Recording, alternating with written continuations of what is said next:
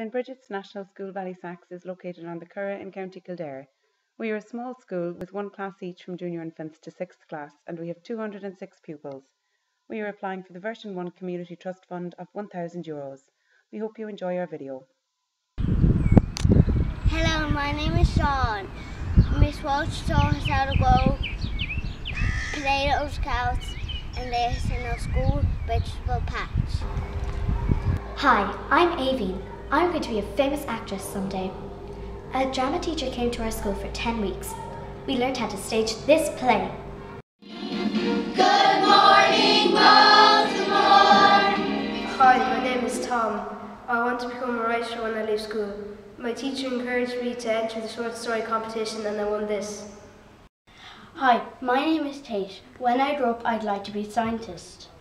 Here's our school science equipment.